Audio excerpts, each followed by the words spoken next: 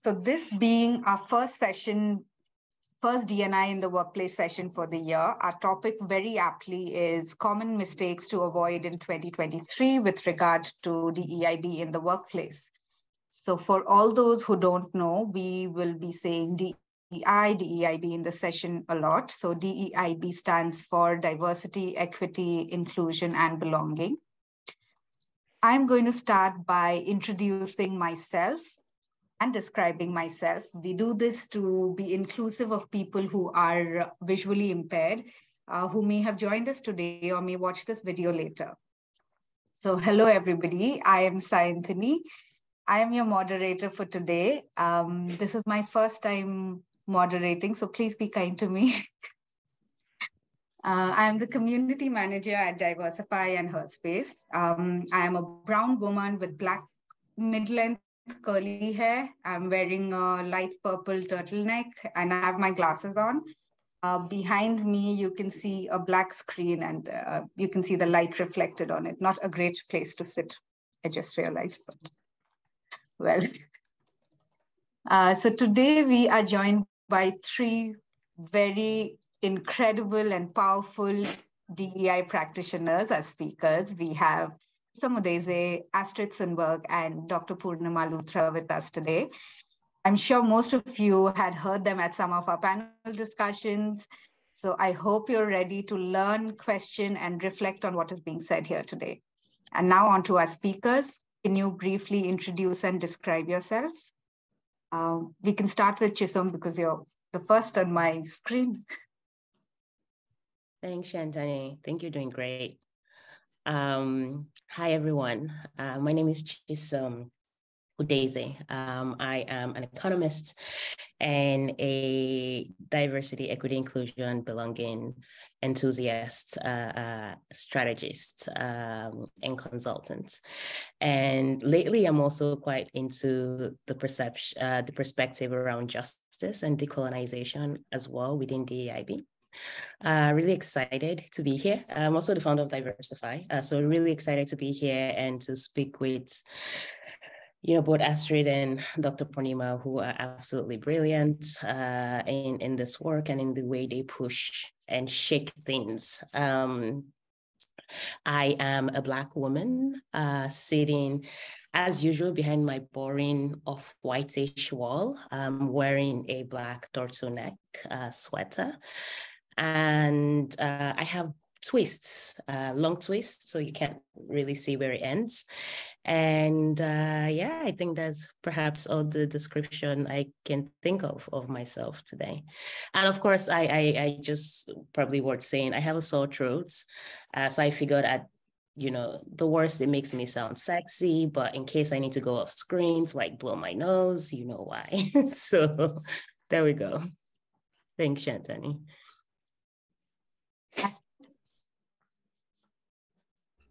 You want to go next? Yes. Hi everyone, and big hello to all the panelists, and good luck, Santani, as well with the session today. It's really good to be back at a diversity and inclusion in the workplace session. My name is Astrid Sundberg. I'm a white woman, 49 years old.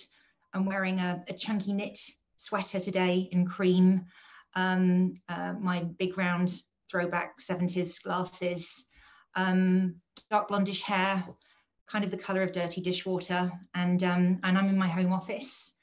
And I'm an experienced leader and director specializing in the people and talent space for more than 20 years now. I'm currently working as the Global Director of Diversity and Inclusion at Ulda, who are the largest online grocery retailer in Norway. We have 900 employees and a presence in both Finland and Germany as well. I've been in this role for nearly 2 years, and in that time had the opportunity to launch a global diversity and inclusion strategy, as well as leading the high impact diversity change initiatives and campaigns to support the beginnings of our EDI journey. So today's topic is really close to my heart. Because although I've been working with a conscious focus on DEIB for many years, the last 2 years have been with a real specialist focus. And I've learned a lot about what to do and what not to do, I suppose you could say. So I'm a huge supporter of the work being undertaken by HerSpace and Diversify. It's a pleasure to be back here on, I think this is my 5th panel. So thank you very much for having me back. Thank you, Astrid. On to you, Poornima.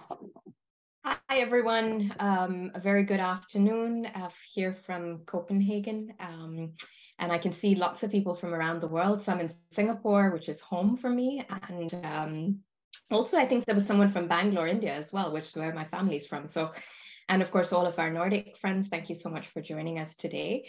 I'll start with a description. I'm an Indian woman, 42 years old.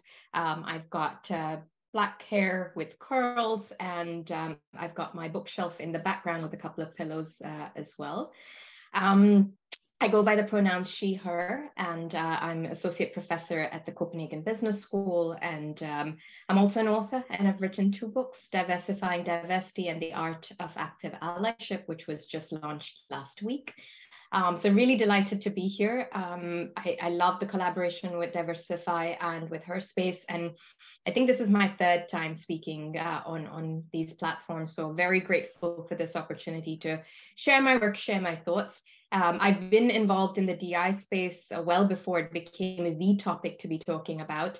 I started off with doing research in the area as an academic, and that has progressed into taking my academic work much more into the practitioner space, working with companies, both private and humanitarian organizations as well. So really delighted to be here. Thank you so much. And Santani, you're doing brilliantly.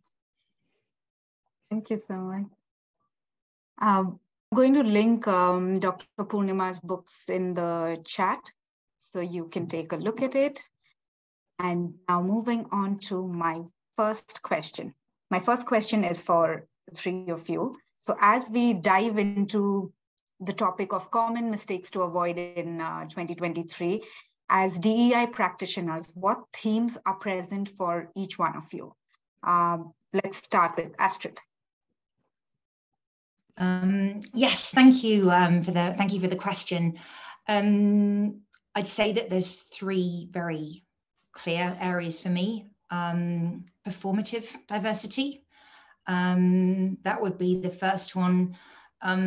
Flaky commitments to workplace diversity and inclusion, I think I'd say that's my second one.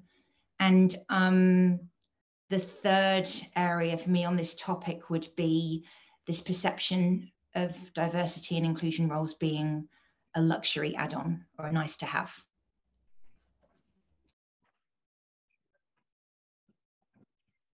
What about you, Chisom?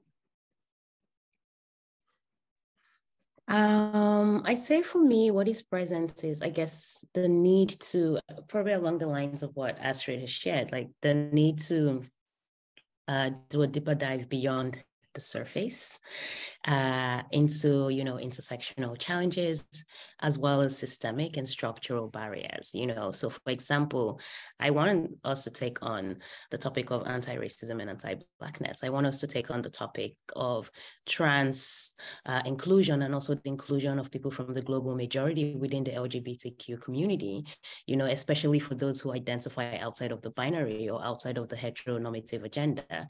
I want to have real and authentic conversation, no matter how uncomfortable they are, and ideally see workplaces and society implement solutions that actually make a difference. So I do want to see workplaces, action in the talk, not just talking the talk, but doing the work necessary to effect the type of change that we need to see to, move the needle. Thank you, Chisom. Dr. Poornima? So I have, building on what both Astrid and Chisom have said, the 3 things that are on my mind this year, very much like what Chisom said, intersectionality is huge right now. I think we've been focusing on certain groups within our workplaces and elevating and providing spaces and lifting. But I really think 2023 should be the year where we pivot from that to really truly being inclusive across intersectional identities.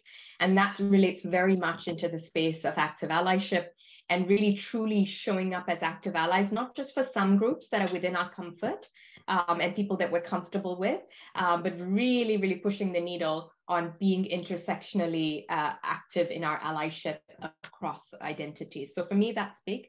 And I would say I had a wonderful conversation yesterday with a chief people officer of a company, and very, very ahead of their game, I would say. I don't see a lot of companies doing this, but really embedding DEI into the fabric of organizational life, not as an add-on, related to what you said, Astrid, as well, not just the roles, but also the strategy, not being seen as an add-on, like a separate pillar, but really embedding the key tenets of DEI within structures, systems, policies, practices, and strategies. So this is the direction that I'd really like us to be going in. Thank you, Dr. Poornima. I just want to remind everybody to keep yourselves muted. Continuing with questions, Poornima just mentioned, and even during our planning session, Dr. Poornima mentioned that having a DEI strategy is only the starting point. So Astrid, my next question is for you. As the director of DEI at UDA, what are some of the learnings that you have gained from implementing a DEI strategy, and perhaps what would you do differently? Thanks for the question. There's been a lot of teachable moments for me in the last 2 years, and the teams that I've worked with, be that TA and people teams, leadership teams, or the employee resource groups that I've led. And I think the focus on allyship at UDA has been really beneficial for starting conversations and sort of picking up difficult topics and uncomfortable themes, or themes that some people might find uncomfortable. So we've had a powerful community, sort of quite united with our employee resource groups, and that has had a wonderful ripple effect.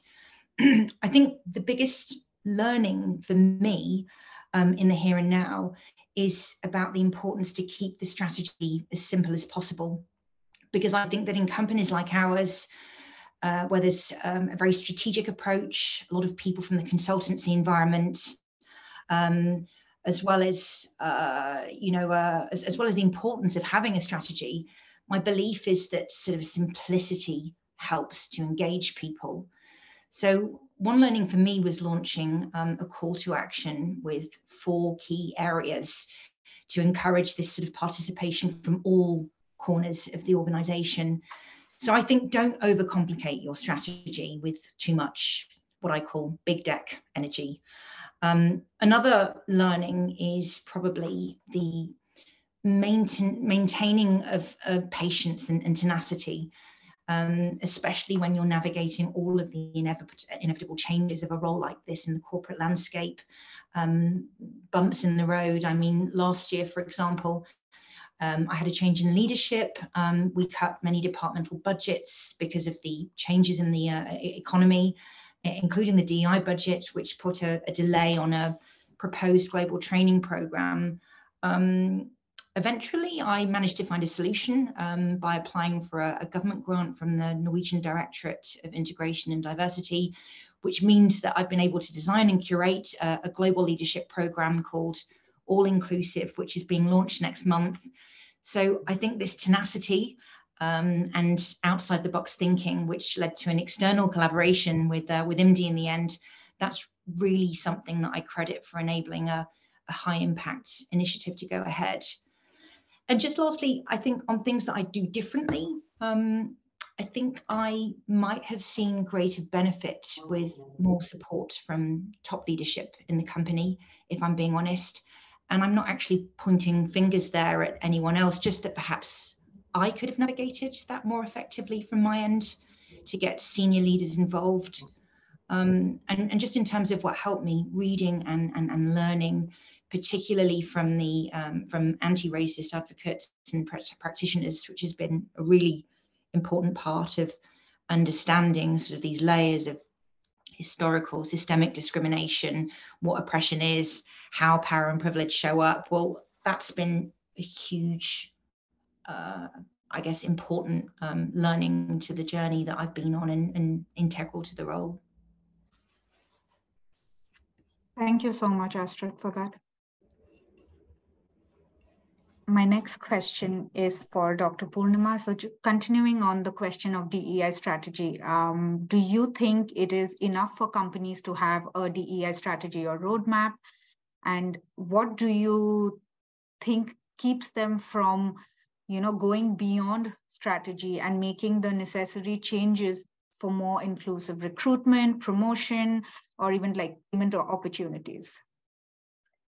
Yeah, so I'll build on what I shared earlier as well, right? So I think we do need focus areas. We need a strategy in that sense, but I also think that we need to be moving away from having that separate DEI strategy that seems like it's an add-on to other aspects. And what that does is it does two things. One, it creates a silo of that DEI is something that is separate and other than, and it's a good to have, as Astrid said earlier, good to have in good times, and we don't really need it when we're perhaps going through times of recession, for example, or economic difficulties.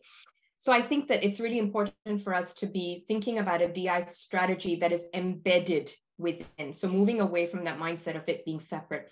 The second thing for me is a DEI strategy can sometimes give a false sense of security that we have something, we're doing something, it's plastered on our website, we have images that go with it, we're doing something. And that can give leaders, but also employees, a false sense of security. Now, as I often say, inclusion isn't felt through a DEI strategy. You can have the best words, you can play around with it, you can have your best marketing team design a beautiful slogan and all of that, but that's not where inclusion lies. Inclusion is felt in our day-to-day interactions, right? It's at meetings, it's at lunch, it's at by the coffee machine. And that's where it felt. And because inclusion is felt in those spaces, it is important for us to ensure that our DEI strategy is embedded into the day-to-day things that we do. Yes, part of it is around recruitment and selection. Part of it is around pay equity. Part of it is around even the products and services that we're designing, the customer service. But it's also around interactions, whether it's out with external stakeholders and perhaps more importantly, internal, our people with each other. That's where it lies. And I think this false sense of security is something that companies need to come out of and realize that you can have all of those wonderful things, but unless we move the needle on actually embedding inclusive practices and having a zero tolerance for anything that is non-inclusive, that is when we'll really move the needle. So for me, you need the DEI strategy. I'm not saying that you don't, but make sure it's embedded and make sure that it's not gives you a false sense of security. Yeah. Thank you, Poornima. It's so important to work towards true inclusion and inclusion of the 100%. I also just want to remind everybody to put in your questions if you have any. We would love to hear your questions so our speakers can address them at the end of the session, and just preface them with a question and write the name of the speaker if it is directed towards a particular person, and we will look into it after we finish this part. So my next question is for you, Chisom.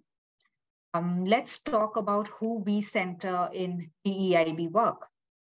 So a lot of the DEIB work unintentionally centers a cisgendered, heteronormative, and white lens. Even when we highlight the importance of inclusion, equity, and justice, for example, we continue to center the norm. Why do you think that is, and what can we do to dismantle this? Thanks, Shantani. I'm going to jump on, I think Dr. Poornima had said earlier about a lot of the work around DEI, tends to center a particular lens, so a particular group of people. And I think this question, derives from that as well. I think maybe some of us here have read the quotes that goes something like diversity asks who's at the table, equity asks who's not at the table and what barriers do they face in getting here, inclusion asks has everyone been heard, and justice asks would their ideas be taken seriously if they are not part of the majority. I mean, this is a fantastic quote. The problem, however, is that this quote still centers whiteness and it still centers the majority. So if we approach it from a decolonization perspective, then the first question we need to be asking before we get into the DEI stuff is who built the table and why was it built in the first place? I think that even as practitioners, we must continue to critically assess our perspectives and unlearn passively accepted norms. You know, yesterday I was having our bi-weekly workplace discussion with my team, you know, and I mentioned, you know, we cannot design, you know, something around like you cannot design a project or an initiative without the inclusion of those for whom that initiative is meant to serve or elevate. And then I got thinking about power and privilege. We cannot dismantle centering without factoring in who has power in the first place. Like if I'm designing something, say, for example, for the LGBTQ community, there is already a power imbalance, and I should not be leading that project. Somebody within that community should be leading that project with my support, you know? So I think it's always important to ask ourselves very critically, from which lens are we viewing this from? And admittedly, you know, like I've gone through like a process of just like reevaluating a lot of the work I do, and also asking myself questions in terms of who is this made for? Who is centered in this conversation? Who is centered in this initiative? You know, are we viewing it from, say, like a majority, say in this case, white person perspective and worried about white fragility? Are we viewing it from the lens of the cisgendered people and then not thinking about others who are within the LGBTQ community? Are we viewing it from a Christian perspective? Are we viewing it from a right-handed perspective? Because we don't tend to think about the challenges that left-handed people in the world face in using tools that were made and curated for, you know, people who are right-handed. So we always need to ask and challenge these passively accepted norms and then commit to doing better, because we need to remember that we are not the norm. No matter how perceptive and inclusive we think we are, we tend to forget that we're not the norm. So we think, yeah, everyone should behave like this. This is what I think is palatable. This is what I think is not rude. This is what I think is the appropriate way to behave. And we need to challenge ourselves in thinking like this. I think, as Dr. Poornima said as well earlier, and I think Astrid, you know, we need to think about how we can fully embed and integrate DEIB across an organization from a strategic and cultural perspective. And we need to do it from a decentering perspective, asking, is everybody who should lead this or be a part of this, are they leading this? Are they in the room? And just lastly, you know, we can't fix all the problems in the world, as Astrid alluded to. So it's always great to pick, you know, a few areas to work on and then start decentering from there. So I think this is how we start to dismantle it. Thank you so much, Chisom. That is so much to think about. Astrid, Chisom mentioned the concept of whiteness and white fragility in the last question. So as a white woman, can you speak more to this reality, and what can white leaders or companies do to unlearn this trend? You're muted, Astrid.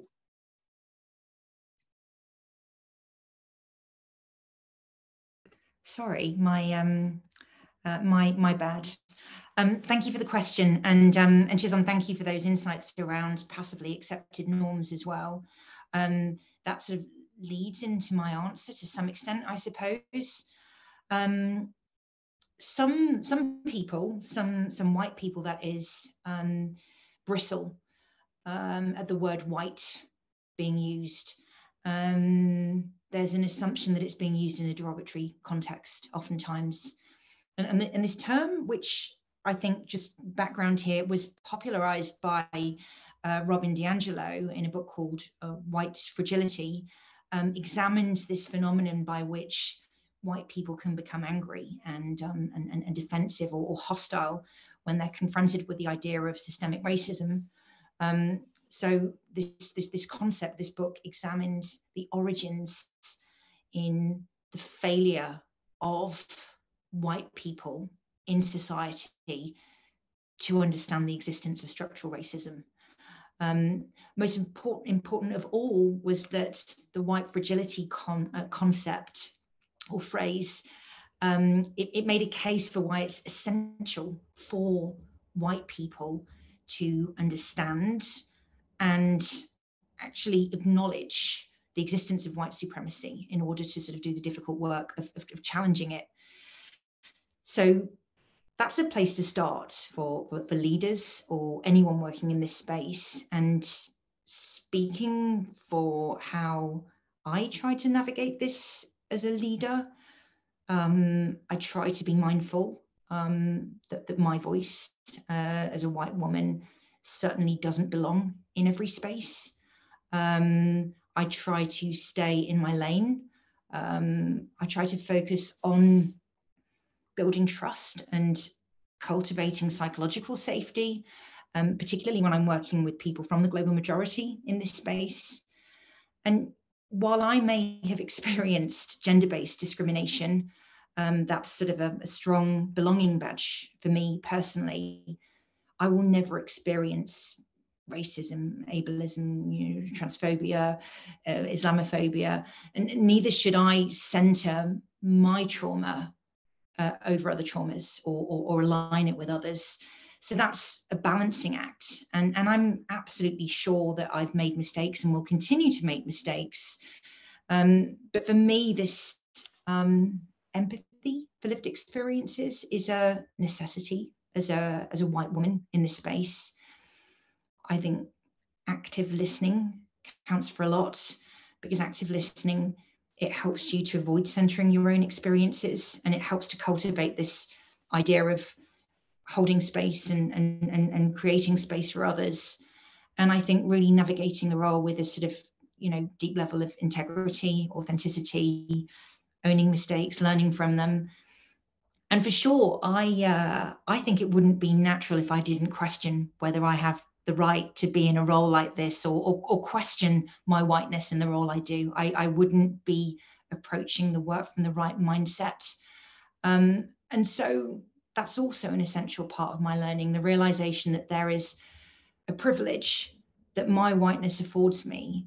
And the uncomfortable truth is, sometimes it might be easier to challenge white people on whiteness and white discomfort as a white person, because some white people are more likely to listen to another white person. And let's just unpick that, because that in itself is because of internalized white supremacy. I think the last thing I'd just say is that when this has come up in discussions, which it has, when I've done this, while I've been doing this role, particularly for the last 2 years, I've commonly heard people say things like, white people can have it tough too. This sort of whataboutery, or whiteaboutery, as it's sometimes called. And yes, that's true. White privilege doesn't mean that you haven't had a difficult life with disadvantages. But what I try to say is, what it does mean is that your skin color won't be a factor in any of the disadvantages you experience. And that means that you don't have to worry about being followed in a store, or being an affirmative action hire if you get a top job, or being racially profiled at airport security, or a neighbor asking what you're doing outside your own front door, or where you are really from. So that's a lens that I've used for trying to frame it in some of those difficult, challenging, and uncomfortable conversations that can come from this. Thank you, Astrid, for sharing your insights, and also for the work that you do, and for being an active ally. DEI is a constant process of learning and unlearning. And as a woman of Indian heritage, I have had to unlearn so many things that I accepted as the norm in the last few years of engaging with DEIB. I know that different groups, whether that be marginalized and underrepresented groups of people, or even other South Asians like me, we unintentionally uphold the patriarchy and the oppressive systems that are so deeply rooted and intertwined with culture and values. And these norms are harmful, and not just to me and people like me, but they are also discriminatory towards other groups, for example, anti-Blackness. So my question is for Dr. Poornima. Have you had any reflections along these lines? And if yes, can you speak more about your reflections? Yeah, sure. Gosh, I've got so much to share here, right? Like, I think there's so much work that all of us need to do. And while I have been in this space for a long time, I don't think my learning has in any way ended. I've got so much unlearning to do myself. I'm right now listening to a book, an audiobook, and of course it's available, on Amazon. You can either do it as an audiobook or read the physical book, called White Women, and it's Chisom, will you fill in the second part of the subtitle? Thank you. You know it really well. Everything you already know about your own racism and what you can do about it. There you go. There you go.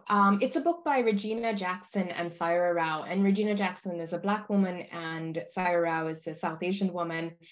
And it's based on their race to dinners that they've done for years in the US. And what they do is they both go and during a dinner with white women, they have conversations. And it's a pretty hard-hitting book. And there are moments in the book, I'm about halfway through, when I have had to pause and sit with my own discomfort around some of the things that are being shared. And for me, this is a really big part of this because it makes you question many of the things that you've upheld in the past, but also some of the things we continue to uphold as well. Now, as South Asians, and for any country around the world that has been colonized before, there is an embedded mindset around colorism and who is considered to be more privileged, who is the holder of power in the systems. And that's something that has had an influence on my life and how I have looked at things in the past and made assumptions around who knows the answers, who's better at things, who are the people that I need to hold up, who do I need to code switch around so that I feel like I fit in, who do I need to be like? And these have been questions that I've asked myself and continue to ask myself in my own work in this space. And one of the things I've been reflecting a lot around is where have I shown up where I'm holding patriarchy up, where I am holding colorism up, where I have in the past conformed to norms, dominant norms, right? And all of that requires a lot of self-reflection around thinking about, gosh, what have I done in the past that has actually been an upholder of all of this? So it's quite tough to do this process, but I would strongly encourage you to do it because I'm doing it now. I have done it, of course, before, but I think this book in particular is like unpacking everything out of me, and I'm loving it. I'm loving being dismantled in some ways and having to rebuild myself and my own belief systems around this work. So, as a South Asian woman, when I think about my family and the patriarchy that is upheld in my upbringing, right?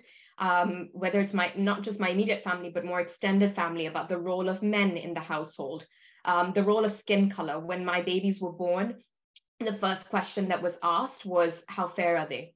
Right? From family everywhere around the world. What's the skin color? How fair are they?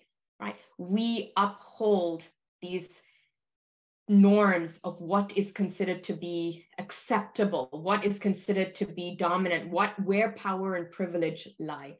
And while I have challenged all of this, I think I feel more motivated to do even more today after reading that book than I've ever felt before. So for me, it's colorism, it's classism. Oh my gosh, I haven't even touched on that, right?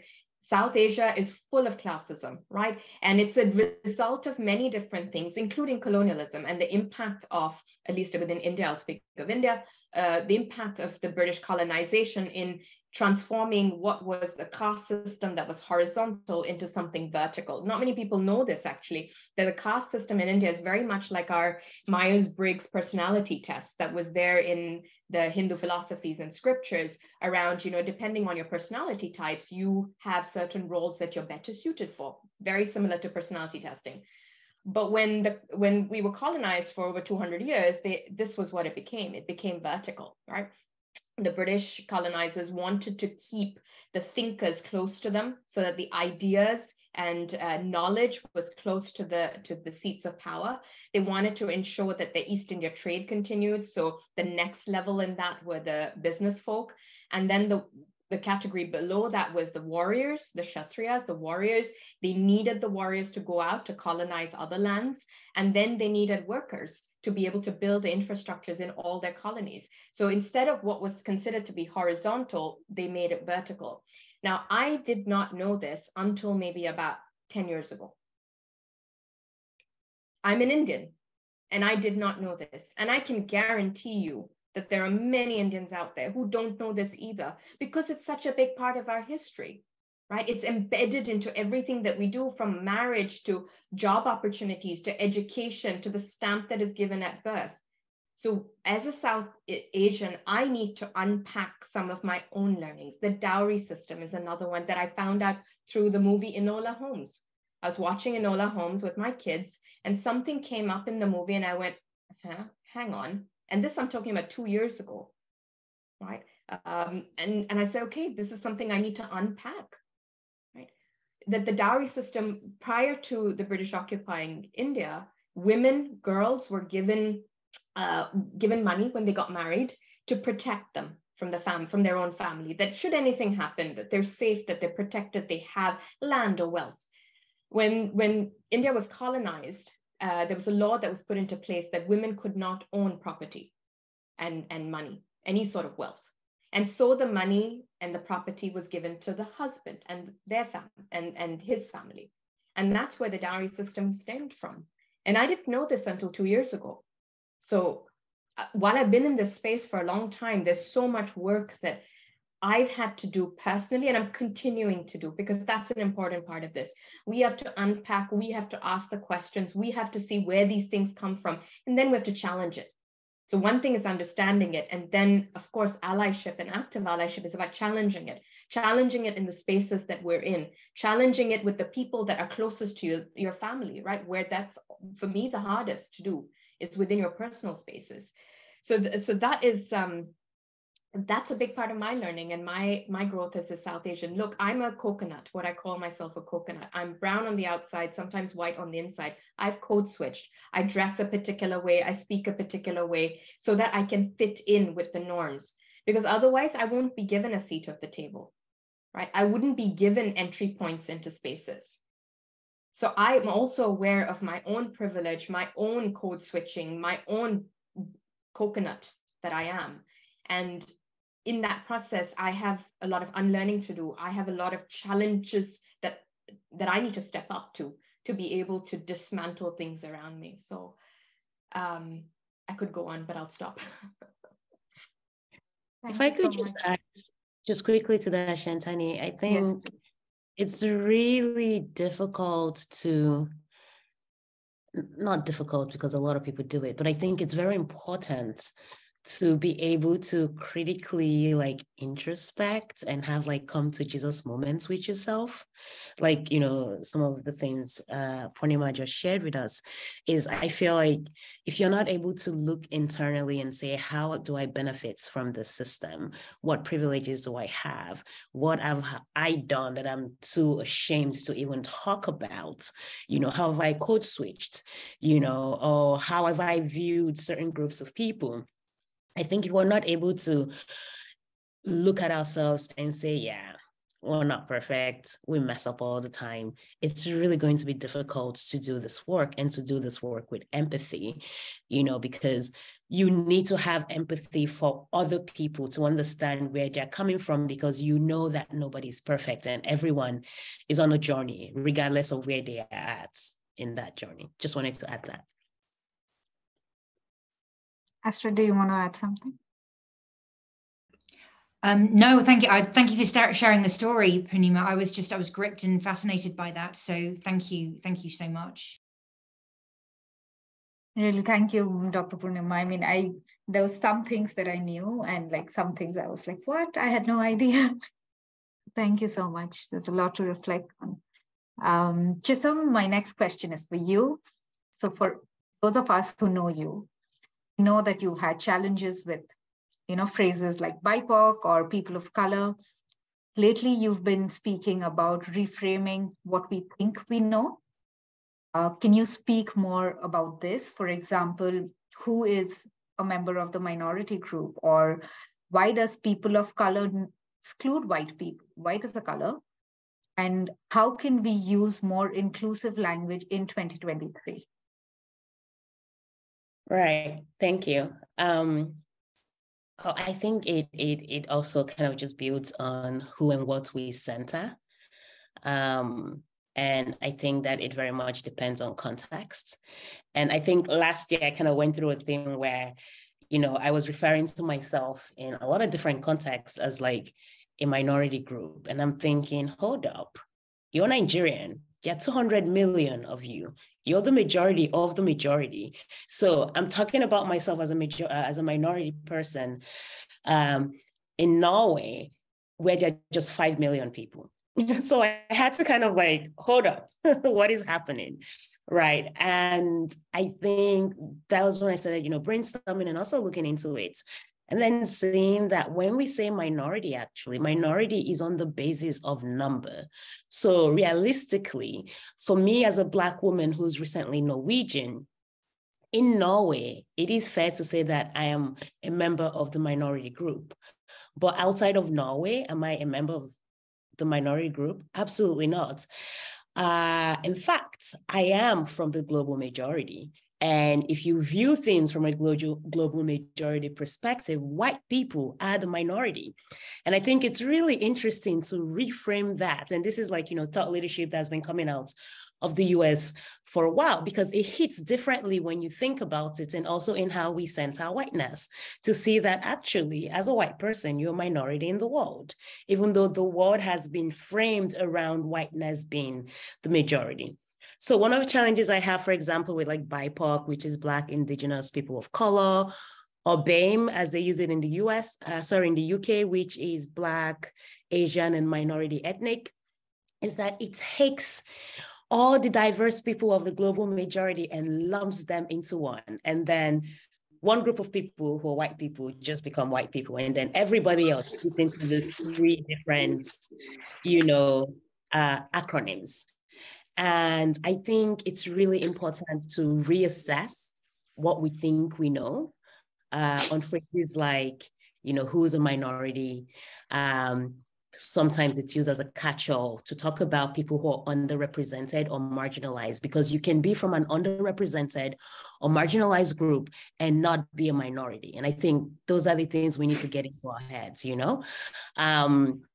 So I think, I guess, in thinking about how we can use more inclusive language in 2023, I really think it also comes back to not centering ourselves as the norm and asking ourselves questions on the basis of, who are we talking about or who are we referring to? I had a podcast recently with somebody, and, they were saying something along the lines about how they were tired of always just focusing on minority issues. And then he had to realize that actually he's a minority person because he's white, right? Looking from a global majority. So a lot of the issues that we actually center in the world, oftentimes we say, oh, these are just minority problems, but they're not. They're problems of the global majority. And for that reason, we have to actively figure out, how do we do this work? How do we include a different perspective? And how do we include every single person, not just people from the underrepresented or marginalized group, but also white people, for example, is how do we do inclusion for the 100% of people?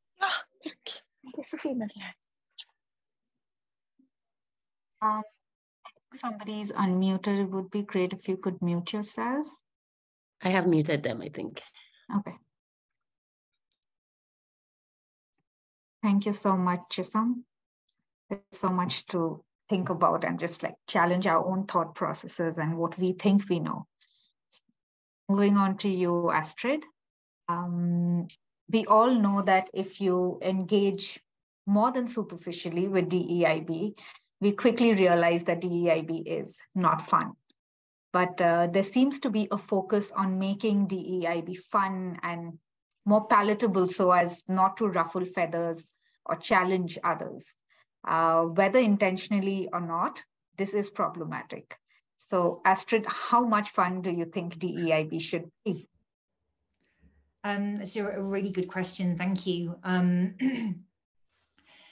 DEIB roles, my personal opinion at least, is that the most important part of the role is a commitment to continuous learning and figuring out solutions for impact and for meaningful change. So even though DEI work takes place within the confines of a workplace, let's consider that it is part of a much bigger movement. It's inextricably linked to organized systems of colonialism, slavery, and a ruling elite who've perpetuated the idea of white supremacy. So for meaningful change to happen, this work is about challenging the status quo in monolithic companies where things are rigid and homogenous. And quite frankly, I just don't see what is fun about that. Anyone who describes a role like this as fun is potentially missing the point.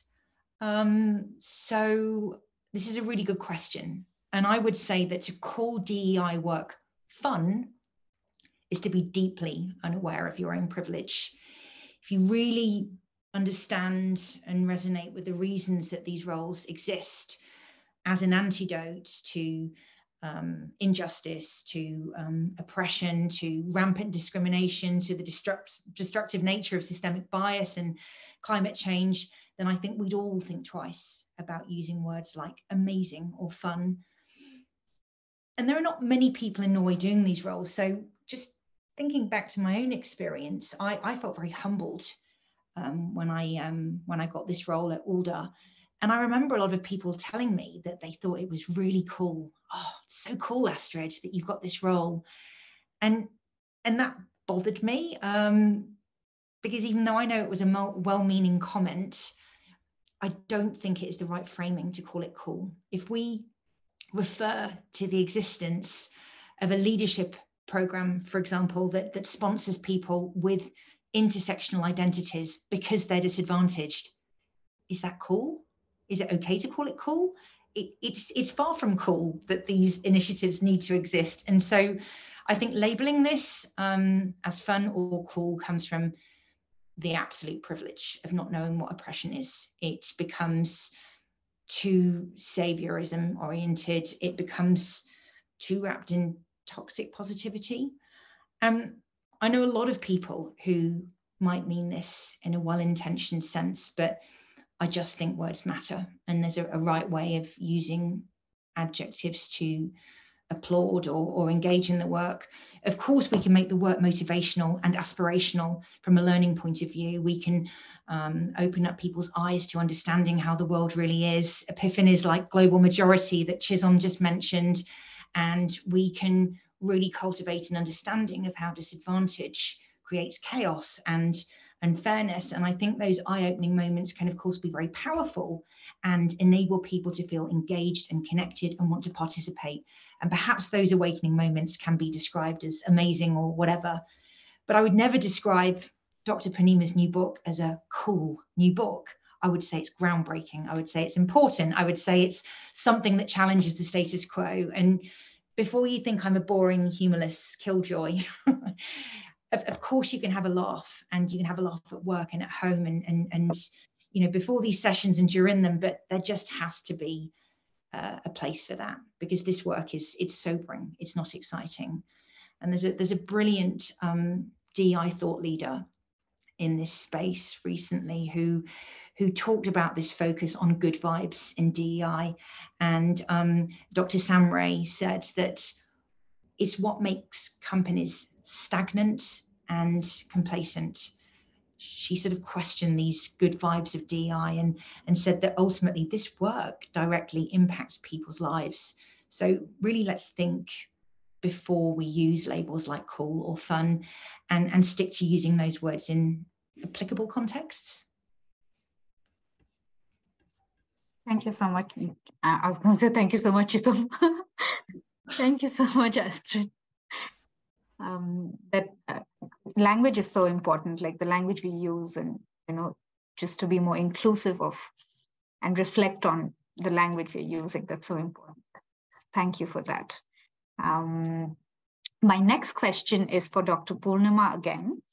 Poornima, your book, your recent book, it focuses on the 7 behaviors of active allyship.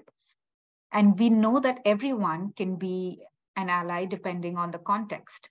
So in learning now to be a better ally, we have a 2-part question for you. We know it's not enough to have black squares or like include pronouns in our email signature or not have a problem with that one gay friend. But what is allyship in practice, and how does it differ from passive allyship? And the second part of the question is, what is the place of an ally in a movement or an ERG? Oh, lots of both great questions. I actually am going to start off by maybe picking up on some points from Chisom and Astrid that I'd like to address first, and then I'll move on to answering that question.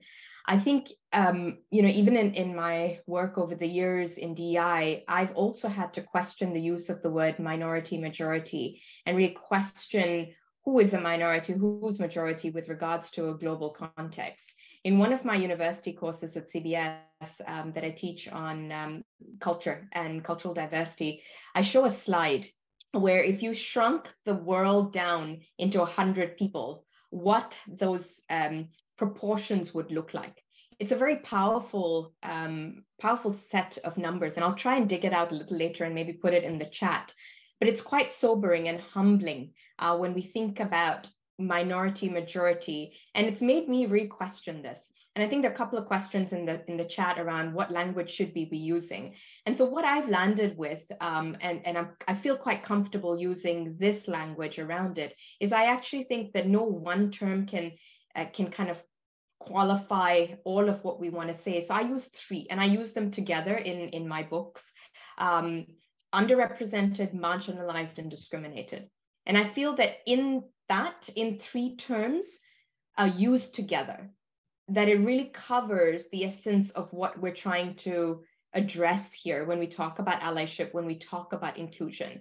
And it's important that these are 3 words that stand alone: underrepresented, marginalized, discriminated. And they're slightly different from each other, but they also together collectively cover what Chisom was talking about. So moving ourselves away from that minority majority, which is actually a rather simplistic way of looking at things that we've looked at, to really moving into understanding it a little bit more and being able to capture the true breadth, I think, of what we're trying to do as well. The other thing that I wanted to talk about is this work is not fun. And as I say to most of my clients, if you're not getting uncomfortable with me in my bias awareness sessions, in my DEI sessions, in my keynotes, then I haven't done my work. And I would happily give my keynote speaker feedback. All right. This requires us to get uncomfortable. You need to wriggle in your seat, and I hope you're wriggling through this session as well, because it's only when we're wriggling that we know that that things are hitting us, that we're really trying internally to come to terms with it and trying to unpack ourselves as well. So just to bring that up and relate it to what Astrid said, look, there's a lot of discomfort in this work. And if you're feeling uncomfortable, know that you are on the right track. That's when, if you're feeling comfortable, you're not doing enough. So this is a litmus test, if you like, of whether DEI practitioners, all of us, are really doing the work, even for ourselves, even for the 3 of us. in this space, we have to constantly ask ourselves, am I getting uncomfortable? Because it's only when I'm getting uncomfortable that I'm able to then show up and in that vulnerability and continue my learning journey as well. So now to come to the questions. So allyship, right? So allyship is a verb, and it's a relatively new term. So I want to define it because I think that it's not always well understood, and I don't want to make an assumption that everyone understands the term allyship. So allyship comes, it's been around for a very long time in the English dictionary, primarily in the US and the UK, but it really came to light in the late 1960s, early 70s with the Stonewall Inn uprising riots in the US. And when heterosexual individuals showed up to support the LGBTQ plus community, they became known as allies, right? And that's where the term gained popularity. But then it had a little bit of a slump in its usage, and it stayed under the radar. And about 5 years ago, I think it really started coming up again. And there are terms that are closely related to this. So there's allyship, there's advocacy as well. And so in different contexts, people might use these terms interchangeably, but I chose to use the word allyship. I really love the idea of building that's a lifelong process of building relationships with people who are different from us, right? People they could be from underrepresented, marginalized, discriminated groups, but they could also be people with different intersectional identities that are not necessarily from marginalized, discriminated, underrepresented groups, but ideally allyship is about lifting others who are from these groups. So it's a lifelong process. And so when we think about allyship, it's important to think about a couple of things. Number one is that it's active and not passive. And that relates very much to your question as well. Passive allyship is what most of us, the vast majority of us, are really doing. You know, we believe in DEI, we're here, we attend these sessions, but we don't really know what to do outside of this, right? So we don't need to know when I get into work at lunch, during meetings, when things happen, when I see microaggressions, when I see biases and discrimination, I don't actually know what to do. And so I let things ride. Passive allyship is allowing biases and discrimination, power and privilege, heteronormative norms to just exist, right? And that is passive allyship.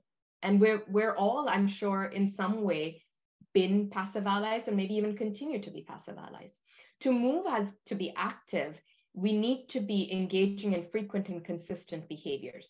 But to be able to engage the behaviors, we need two things before that. So in my active allyship model, I look at three things. You need knowledge, you need the right attitude, and then you need to show up with a certain set of behaviors.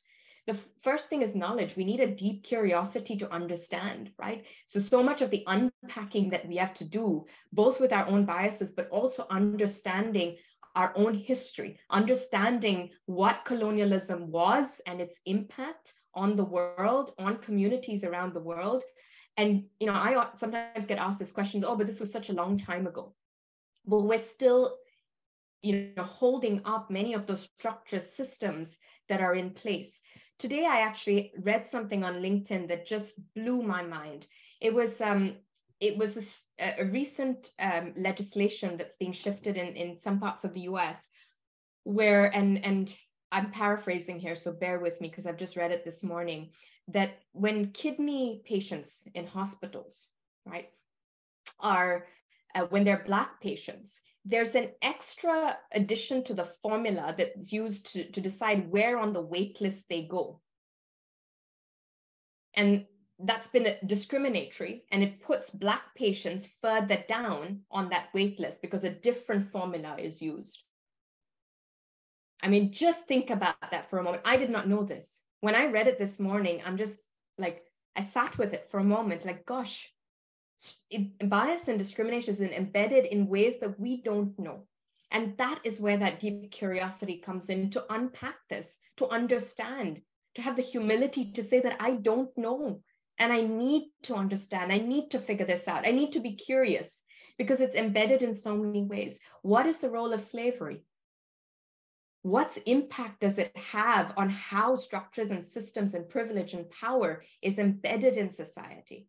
So it starts with that knowledge. And then the attitude, right? The attitude has a lot to do with our own deep reflection around where our biases and discrimination lie. We're all biased. We're not running away from that. Each one of us is biased. How do we sit with that and come to terms with that? It's quite hard for people to realize that I'm biased. And we seem to think that being biased means I'm a bad person, right? But those are not equal signs, right? We're all biased. And being a good person doesn't mean that we're not also at the same time holding things up, allowing bias and discrimination to continue to exist, structures and privilege to continue to exist.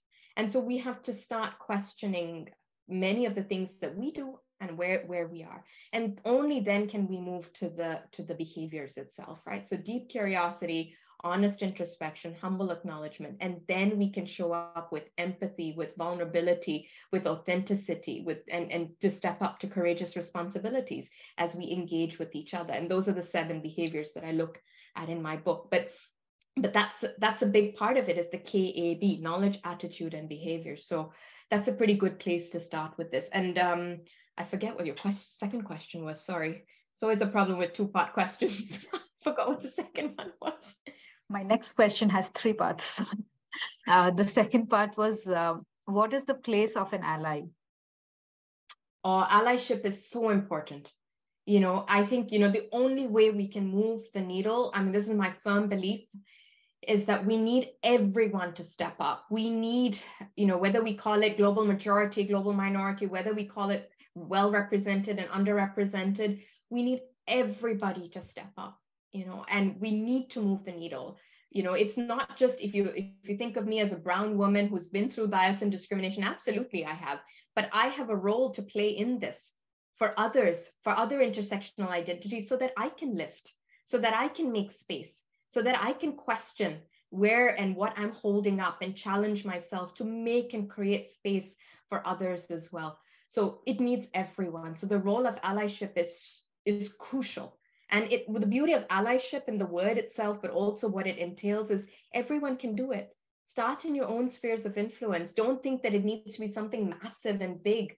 Sometimes in thinking, we have to change the world and there's so many problems in the world, we forget that we can do things in our spaces, in our teams, with the people that we work with our families, with friends, with our community. Start small. And I strongly believe in the beauty of the ripple effect, right? That there must be, in doing good, in doing the right thing and being an ally, it will spread. And I believe very much inherently in the goodness of people, and our inaction or our passiveness comes from not knowing. But today in 2023, there are resources out there to help us. So pick up the next article, book, podcast, challenge yourself and step up, because we need all of us to do it. So I'm right there with you. I'm working on it myself. I'm trying to do what I can do. And I'm on a journey, just like everybody else. Thank you so much, Dr. Poornima. I just also want to remind everybody. Yes. Sorry, go on. I wanted to add something to what Dr. Poornima said. Oh, okay. I'm just going to add that we have 8 more questions to go, actually 9, and I want to get through all of them. So if you could keep your answers crisp and short. Sounds good. I'll try. I wanted to just touch on health inequity and what Dr. Poornima talked about in terms of kidneys. I think I read that today or yesterday. And for me, honestly, it wasn't a surprise. And I see here in the comments that Bianca had said something about birth violence compared, relative to white and Black people, and that Black people suffer more violence when they give birth, and prefixed it or said in the US. Just to reframe that, it's not just in the US, it also happens in Norway. And that's the reality. I think oftentimes what happens in the US, because that's where we hear the most about it or talk about it, we center it as a US problem, but it's not. I had an experience when I had my daughter that was so jarring to me that I was absolutely stunned that it happened to me in Norway, and when I was pregnant with my first child, my sister works in the medical profession in the US. So in preparing to go in to get like an operation before I can give birth, my sister says to me, Chisom, hey, I hate to bust your bubble, but I need you to remember these phrases, right? And I'm like, yeah, I will never need it. No, it's not like the US. Things like that don't happen here. Well, lo and behold, I go to hospital and I am in severe pain, asking for painkillers, just local anesthetics, nothing that goes into my bloodstream. And my doctor completely ignores me. I sat there on the operation table for about 30 minutes and it seemed like forever, basically begging for painkillers because I was in so much pain. And he kept telling me that I'm not in the pain because other women or this is the standard that they give to people. And then at some point, I start remembering what my sister said to me. So I start counting that, that Black women are more likely to die from childbirth than other women. Like I basically kind of just went apeshit, excuse my French, and just like saying those things that made me look a little bit like I was losing it, And at some point I said, you're not going to touch me anymore. And I need my husband to come into the room. My husband is a white man. He comes into the room. He looks at me. I look at him. I say, babe, I need painkillers. My husband looks over to the doctor and says, give her painkillers. And he's like, okay. And then he gives me painkillers. And I'm just like, what if I did not have him to advocate for me? What would have happened to me? So just to clarify that these things happen. And I think it's also, maybe it's the perception that I think medically people think that Black people can tolerate more pain than others and white people. And that if I'm asking for painkillers because I am in severe pain, then I must be a drug addict and I just need a fix. So just to put that in perspective. Sorry, Shantani. Thank you for sharing that, Chisom. My next question is for you, Chisom. It is a three-part question. We've been talking about the norm quite a lot today.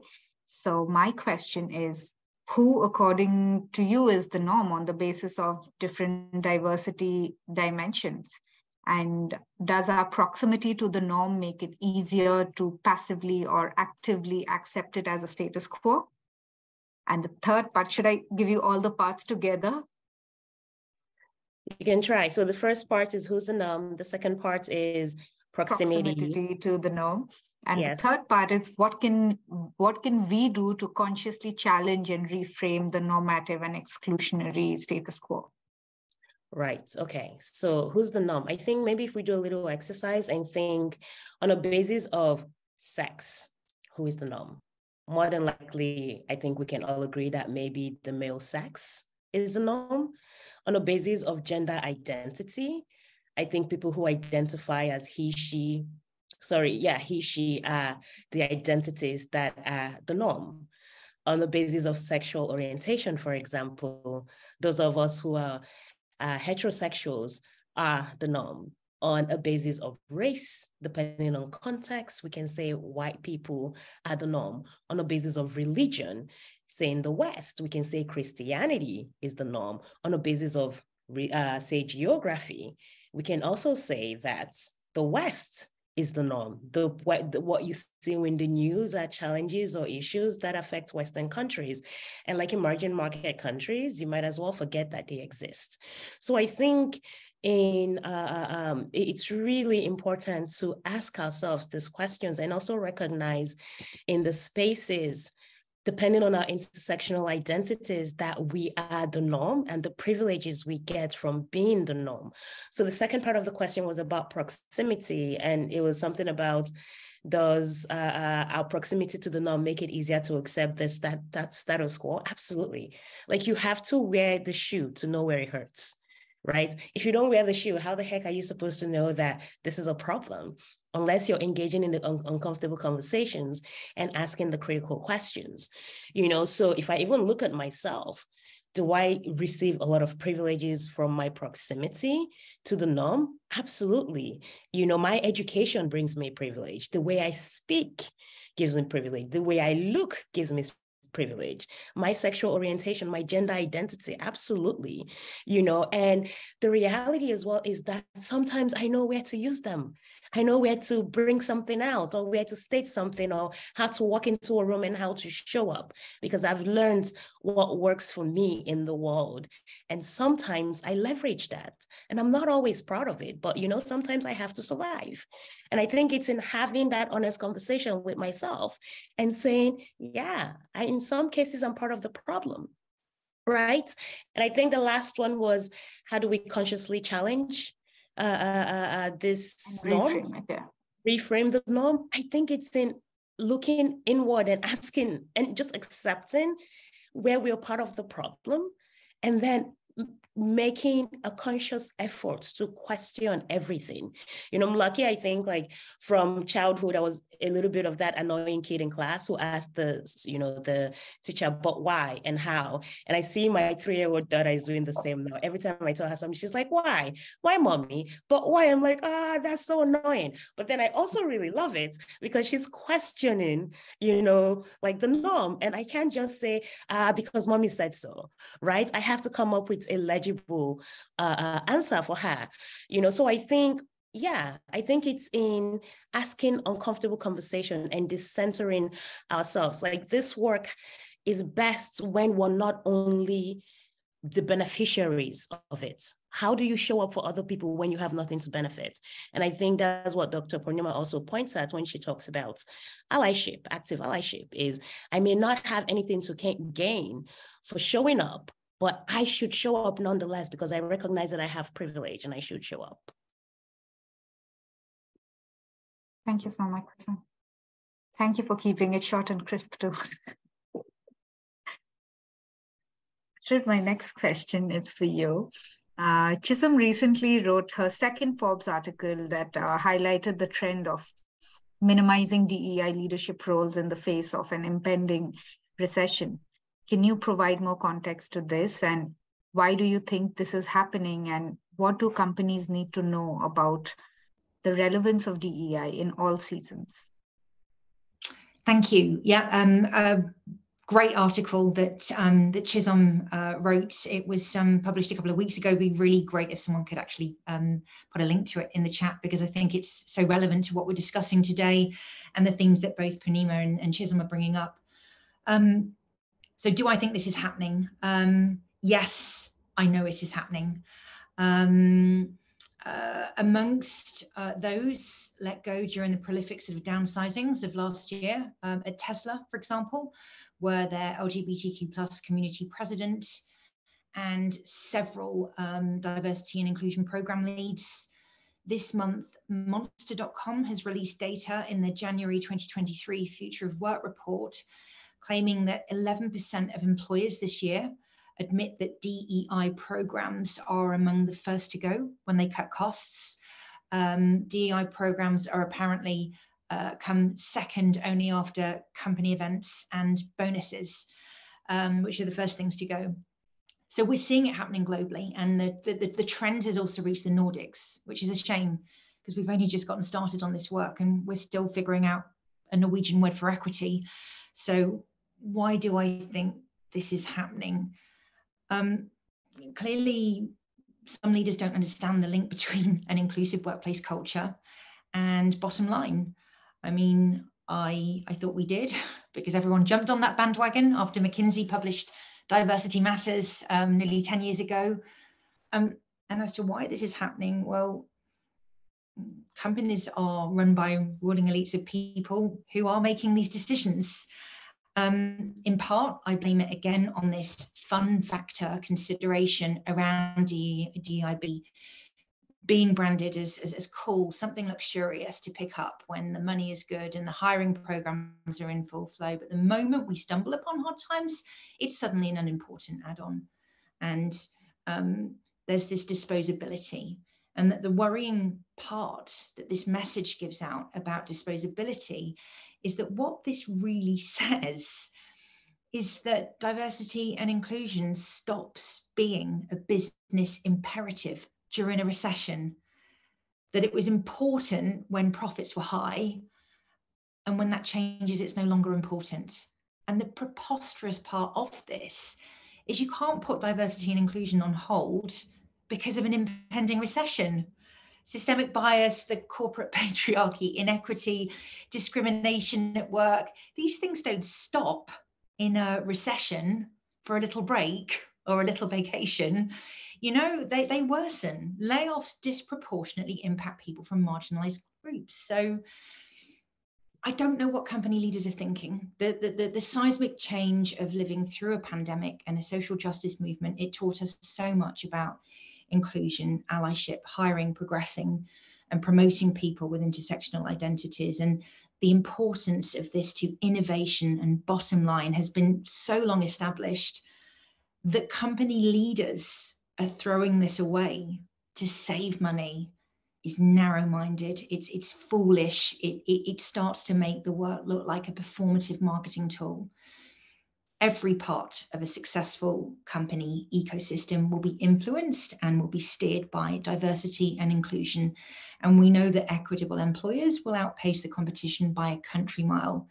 We already have research from the Great Recession to show that those companies who preserved or indeed amplified their DEI efforts sailed through the financial crisis of 2007 with a recession-proof survival kit on their backs. And just to reinforce that, Great Place to Work have released some really important data, which I'll share in the chat. It's a 2020 report that shows that companies in the Great Recession who doubled down on their DEI efforts thrived.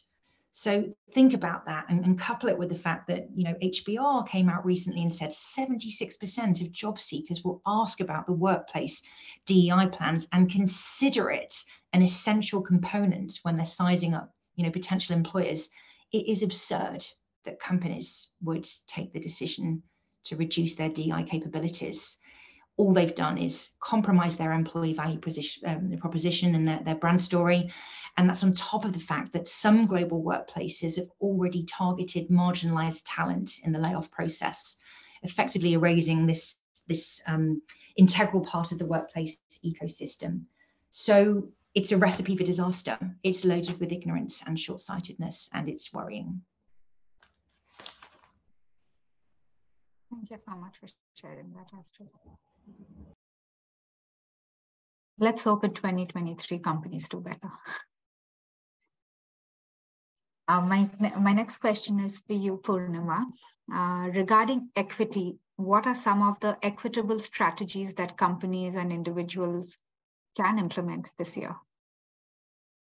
Yeah, so there's a lot that companies can do, and there's, of course, evidence from organizations that are doing it that many of these strategies work.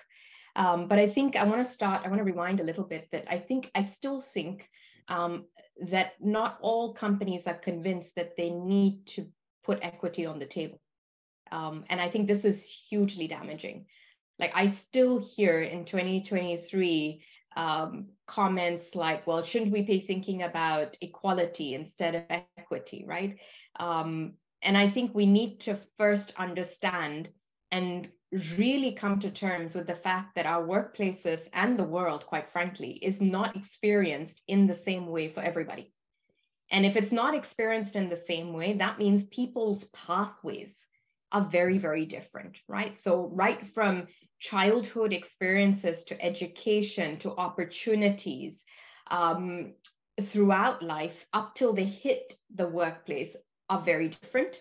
And that means that people have different starting points that they're starting with, right? Once you enter the workplace, the workplace itself is experienced very, very differently depending on your intersectional identity. So yes, the E in DEI is for equity, that we first need to put that on the table. We don't live in a world that is just, not just yet, at least.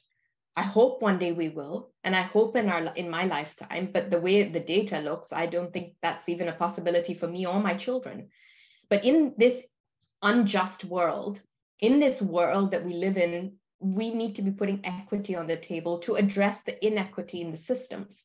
And first, we need to understand that. So I think before we can think about strategies that are equitable, we need to rewind and say that we need leaders and we need the organization to truly believe that equity is necessary. And leaders, like all of us who sit with power and privilege, we need to be able to say openly that, yes, it's not experienced the same way. And if we can honestly say that, then we'll move the needle forward with saying, all right, now what? The problem we have right now is we can have all these strategies out there, but if we don't believe that we need it, then it's going to be a half-hearted attempt at trying to solve the issues, the challenges. So if we start with that, if we say that first step is truly believing that equity is needed, and then of course, then the strategies come in, right? Thinking about ERGs, and yes, framing it ERGs and allies, thinking about your promotion and recruitment processes, unpacking how to make those more equitable, thinking about your products and services, thinking about marketing, thinking about customer service. I mean, all of our processes, right? Unpacking it to make sure that there's equity tied into that, to lifting those who have different pathways, who are underrepresented, marginalized, discriminated, addressing all of that. But I also think it goes beyond that. I think I'm starting to see companies really being, I think it's early days, but reverse mentoring in this space is a great way for leaders who come from well-represented circles, who have enjoyed power and privilege, to actually engage in a mentoring program, being mentored by those from underrepresented, marginalized, or discriminated groups. I think that can be very powerful as an equity strategy, which is really early days. I'm not seeing many companies doing it, but there are a couple of my clients that are, and they're seeing some really nice positive results coming out of it. And that challenges, but that requires our leaders to lean into that discomfort, because it's an uncomfortable process, and it's a process that requires us to first sit with, there is inequity and we need to address it. The workplace is not experienced in the same way. So the strategies are so many, and there's so much evidence and literature out there. But if you're doing one thing today around equity, first convince people that equity is the pathway forward, that it's necessary. We don't live in an equal world. We don't live in a just world. So equity is the answer. Thank you so much, Dr. Poornima. Moving on to the next question. Chisom, when it comes to measuring initiatives, something I've heard a million times, and I'm sure all of you have heard it a million times, especially in the Nordics, you hear companies talk about how difficult it is to measure equity, inclusion, and belonging. So oftentimes the work done to elevate equity, inclusion, and belonging, it tends to stop at what diversity dimensions they can measure. Can you speak more on the line of thinking, and can we actually measure equity, inclusion, and belonging? Thanks, Shantani. I am aware of the time, so I'm going to try to keep this as brief as possible. In the Nordics, I think you can measure legally age, nationality, and gender. And oftentimes a lot of companies, coast on this limitation and say, okay, when we are actually trying to measure the impact of our initiative or how diverse, inclusive, or equitable that we are, we can only measure this 3 dimensions. So there's not much we can do. And I've heard so many leaders and DEI leaders say this. So again, I think I've smashed it a few times in this panel discussions. I'm just going to smash it again.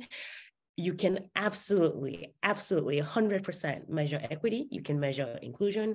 You can measure belonging without infringing on people's privacy, without breaking any GDPR laws, right?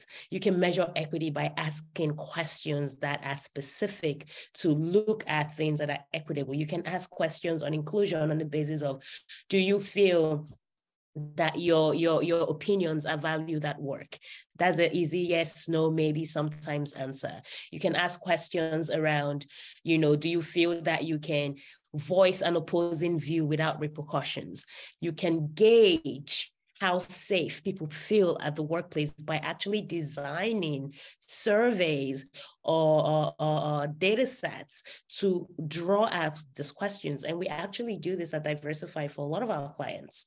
So it is absolutely possible. I guess I should just end it there. Like, it's possible. And, you know, if you've been thinking that it's not, you know, reach out to us and let's talk more about it. Thank you so much. So we have a few more questions left, which hopefully we can cover quickly. My next question is, where inclusion is concerned, what are some of the concrete practices people, companies should embed in their 2023 strategy and beyond? That question is for you, Astrid. Thank you. I'm going to try and go as quick as possible. Speaking from experience of starting a DEI program from scratch in a global blitz scale up 2 years ago, I think one of the concrete practices should be to start somewhere simple. I spent my first few months really understanding the current experience and environment at order, speaking to workers in the warehouse, drivers, people working on the front line, carrying out discrimination risk assessments. And this is what really helped me to make a start with the company call to action as a sort of foundational strategy that everyone could connect to. And I was conscious that over complicated pledges, diagrams, dotted lines, 100-page decks of slides, these don't engage some of the most important people in the business. So start simple to be effective. Secondly, this builds a little bit onto what Chisom was saying around data. Fully agree, Chisom. Analyze the right data. And when it comes to data, don't be too rigid. Don't think it's a win-lose situation. You have to trial and you have to iterate and pivot. And sometimes you need to completely change direction on something. And I've done that many times in the last 2 years. Also in the data, don't just focus on the good results. The majority who give 10 out of 10 to inclusion and belonging, try to focus on reaching those who don't. And look at your talent pipeline data, who starts, who leaves, why they leave, who doesn't return after parental leave, who leaves during a layoff process. Have this sort of experimental mindset. The last thing I'd say is I think organizations need to have qualified and experienced people driving this work in order for DEI programs to succeed. So it could be an external consultant helping to sort of train and lead your existing people, or it could be someone, you know, in-house. This is not a role for a rookie or for someone with inexperience or just for someone who is woke and passionate or thinks this is cool. It's a responsibility that requires in-depth knowledge. You know, DEI leaders often end up off the glass cliff, so they need this authority with their responsibility, because they need to hold top management accountable for reaching the targets. And this means that every C-suite and leadership table should be having regular deep dive discussions on this work at their management meetings and really embed it into the business imperative company goals and objectives.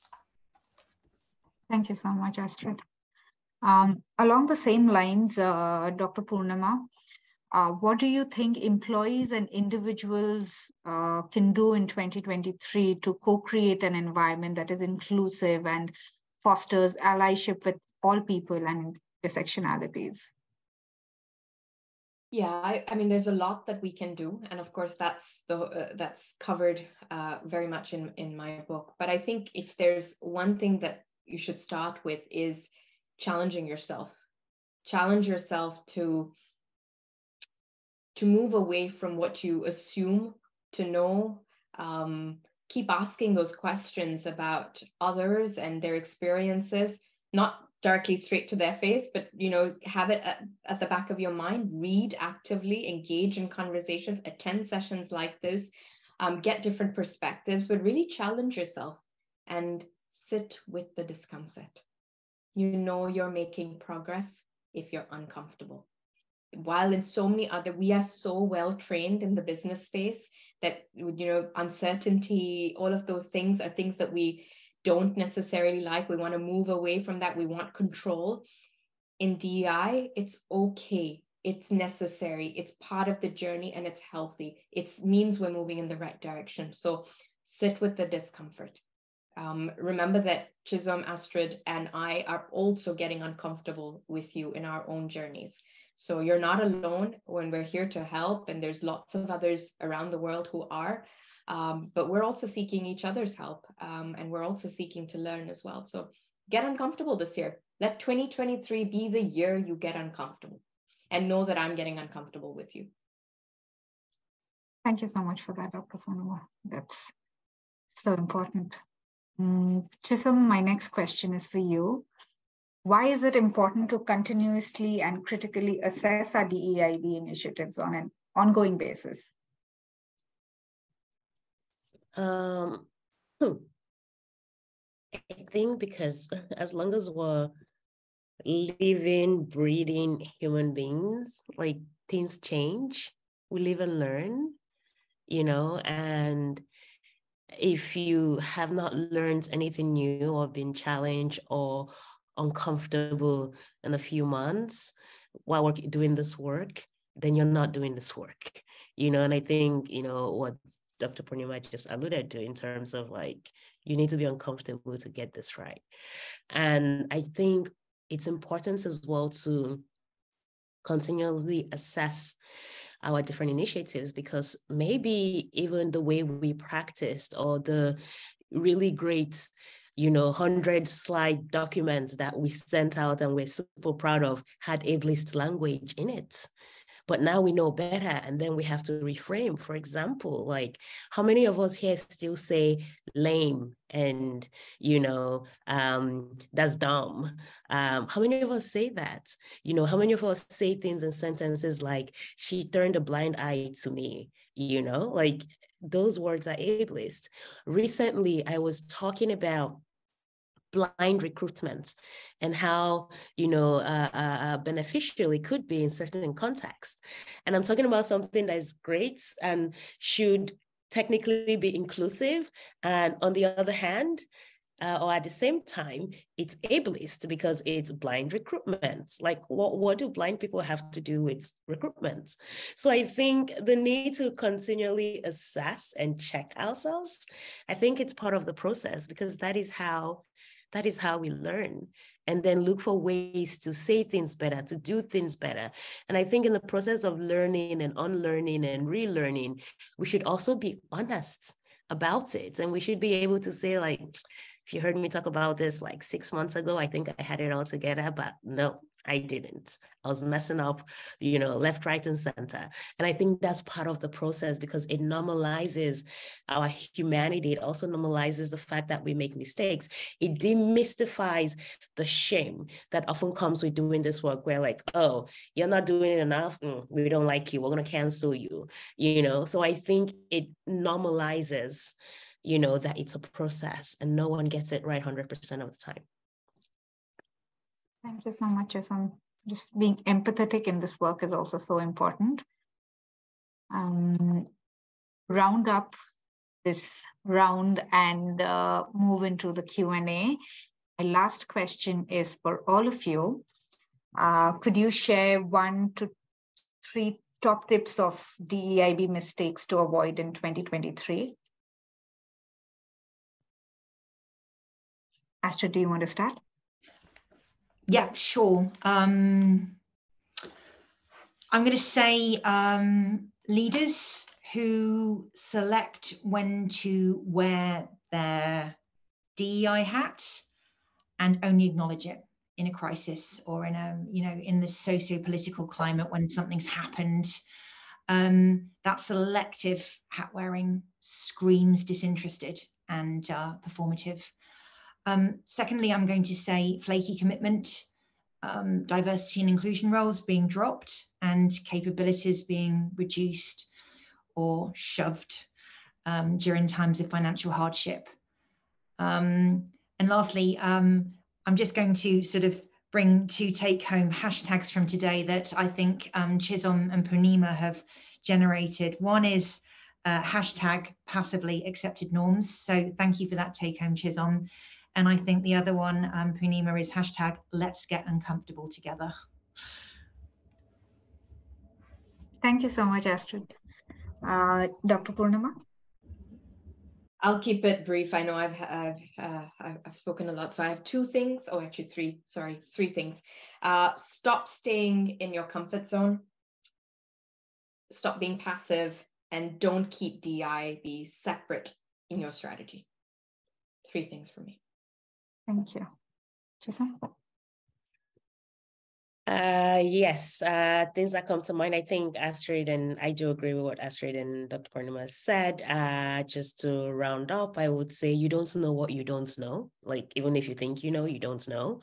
So listen to understand, not respond, because you don't know what you don't know. And for companies, don't be quick to let go of your DEI leaders. We see you, we know what you're doing. That explanation doesn't fly. I'm just saying, like, I'm saying it for all of us who maybe don't get a chance to say it, DEIB is season agnostic and it's relevant in all seasons. And especially when things are bad, when you're letting a bunch of people go, you need somebody, you need a program, you need an initiative that actually hugs, caters, supports people within your company. As Dr. Poornima said, and also I think Astrid, lean into the discomforts. If you're not uncomfortable, you're not doing the work. And just lastly is, it's really important to not only celebrate the majority opinions when it comes to DEI initiatives in the workplace. And I talk about this in one of my Forbes articles, where oftentimes companies, when they run surveys or assessments about, say, inclusion, and 80% of the company is happy, they're like, oh, 80% of us are happy, so we're good, we're doing well. Actually, you should celebrate that 80%, but also be curious about the 20%, because that 20% is your opportunity to be more inclusive. That 20% shows you where you have holes that needs to be filled. So don't only just celebrate that 80%, be grateful for that 20% and then get to work. So that's it. Thank you so much to all of you for all the insights and all the things that you said that we all need to sit and reflect on now. Moving on to the questions.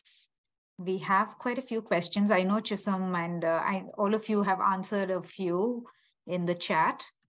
I can go to the first one that we got. There has been a discussion that diversity is represented by every single person. As we are all different, is this what diversity is? Can you define the differences between diversity and simply being different from anyone? This is for everybody, I guess. Anybody who wants to take this can take. I can start, and then Chisom and Astrid, you can jump on it. So when we look at the term diversity refers to differences, right? And within the DEI space, there are, of course, different definitions when it comes to diversity, but diversity is really about those differences. So actually those terms, those phrases are very much interlinked to each other. Yes, when we talk about diversity, we're talking about the differences, but I think it's important for us to add the intersectional piece here, that these differences intersect with each other. And I think it's important also to understand, why are we looking at this diversity? What is the necessity for us? So there are a couple of things. One is adequate representation, right? So our organizations need to represent society outside. And if they're not representing society, then we need to question why that is the case. And what is happening. And then our societies also need to be thinking about what representation looks like at various different levels, including in government as well, and as in policymakers as well. Now, diversity within the workplace is not just about identifying these differences, but also in saying that people's experiences of the workplace differ on the basis of their identities. And that's why diversity is so important. And that's why the intersectional piece related to diversity is so important. So very often we get hung up on, those numbers and those data points, right? And of course, as Astrid and Chisom have said, it's important to collect data, but it's also not it's not sufficient for us to only collect surface level diversity data, right? We also have to look at the invisible aspects. And, Adidas has actually done some really nice work here in trying to get access into data around diversity that is both anonymous and voluntary, so that, the biggest complaint that we hear, oh, there's GDPR, and in this region, we can't collect data. But, there are creative ways about getting around this. Now, it's not just enough to say, oh, we have this percentage who are part of the LGBTQ plus community, or we have this, our gender, representation in our organization looks like this. It's about what happens when you put those diversity dimensions together and they intersect with each other. That is where the magic of diversity lies, but that's also where biases and discrimination lies. So if you can look at diversity from that intersectional lens, that is crucial. So diversity is, yes, it is about the differences, but it's more than just the differences in isolation. It's the differences in intersection. So that's the beauty of diversity. It's like a web, right, of all these different dimensions coming together. So we need to, and that's the title of my first book, Diversify Diversity. Thank you so much, Dr. Poornima. I can move on to the next question. And so the next question was, do you know of any online training or certification programs you could recommend for a DEI manager? I think Chisom has answered that. Diversify offers DEI trainings for managers, as well as we do train the trainer coachings. So you can reach out to us at DEIB@diversify.no, or you can also email Chisom directly at Chisom, CHISOM, @diversify.no. It's in the chat in case you want to see it.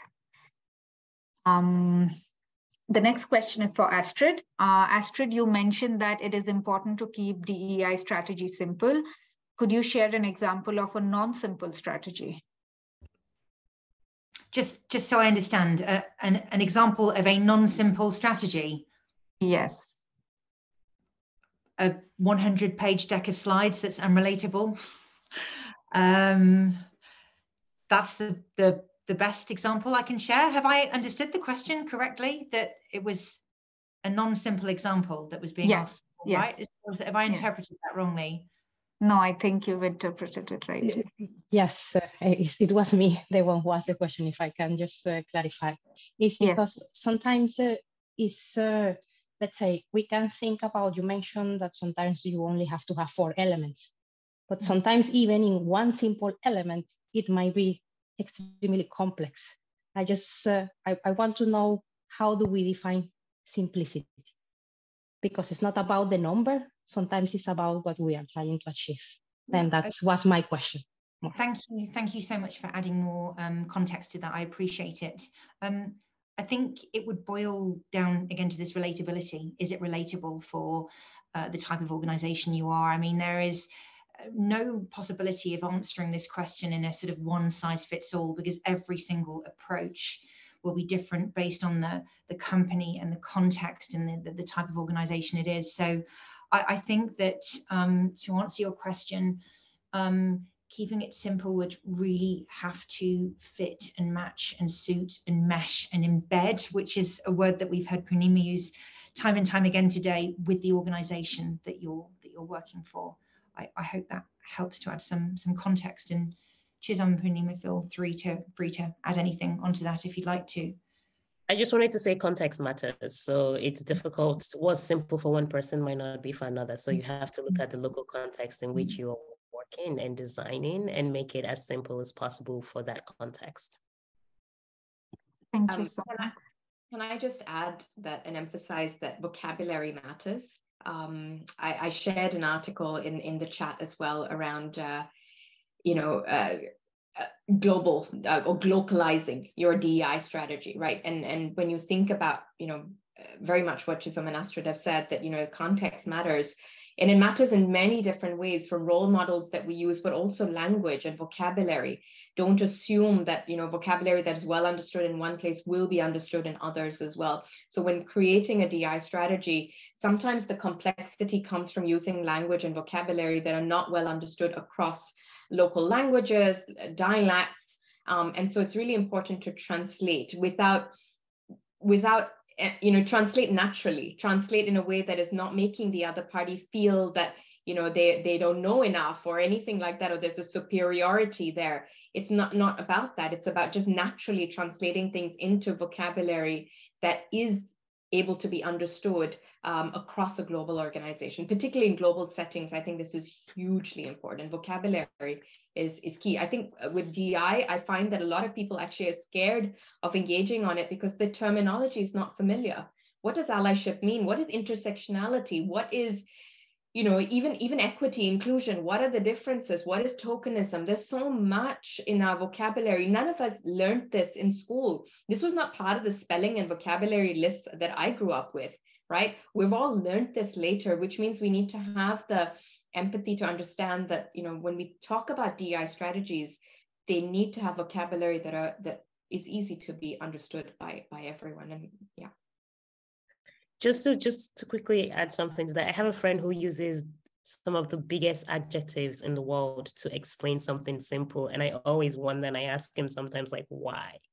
Like, are you trying to prove a point that you're smarter than the rest of us? I don't get it, and I think in economics, and I reckon it's maybe in different fields, we say layman terms, which basically builds on the fact that every single person, even people who've never heard about something, should be able to understand it. So one of the ways I frame it is kind of just like, if my daughter can understand me, then I'm saying it the right way, and then if, of course, there are words where we have to say the big words, but also make an effort to actually explain and break it down for the context you're in. And Chisom, if I can just add, maybe we should be calling that laypersons. Absolutely, layperson, because laymen said absolutely. It's right on. Thanks, Astrid. The things that we don't spot until they come up. Yeah, our language is so gendered. It's remarkable, but yes, layperson. I think we should also make that word itself extinct, because what does that mean? That creates power as well for someone who actually knows something or who is an expert in something compared to someone else.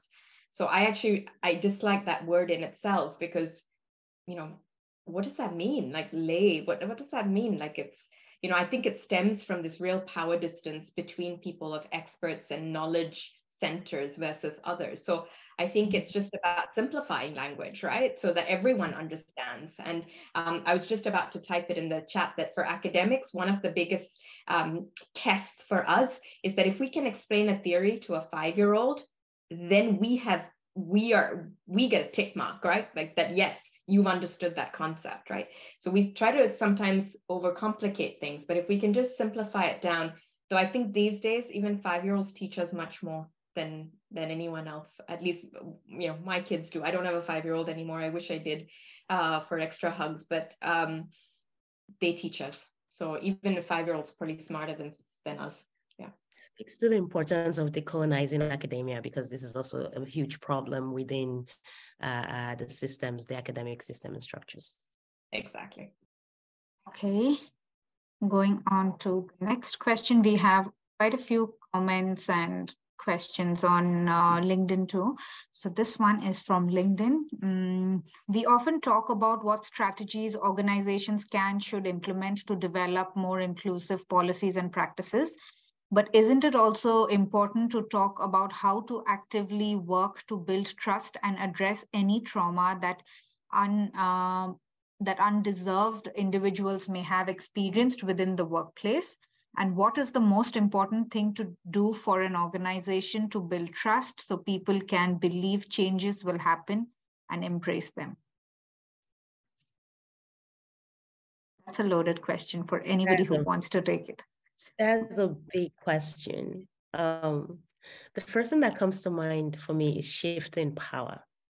And when we're able to shift power, we also shift the focus on the type of conversations that we're having. So I think the conversation, the question maybe hinted on, rather than focus, or in addition to focusing on like initiative, of also focusing on the challenges that marginalized groups or underserved communities face and how they lose trust within the system. And I mean, I would absolutely, this is something I'm still working on. And sometimes I have to explain to people, you know, when I go into workplaces and, you know, they say, we've done a lot to create, you know, say psychological safety. We've done a lot to create like safer spaces. And then I tell them, listen, as the only Black person in this space, there is nothing you can do to make me feel safe. So there's also something to be said about like representation. Like you can make me feel safe to a point, but that 100% safety is not something that, you know, I can easily just accept, because I know how different groups of people, depending on the intersectional identities they wear, suffer within the workplace. But oftentimes we're not even able to speak about it. And this goes beyond like race. This also goes across, you know, say sexual orientation, for example. Like if how does somebody disclose, you know, their pronouns if it potentially outs them and if it potentially brings them harm? You know, so it's a really difficult one to crack. So I think maybe we can start with the shifting power.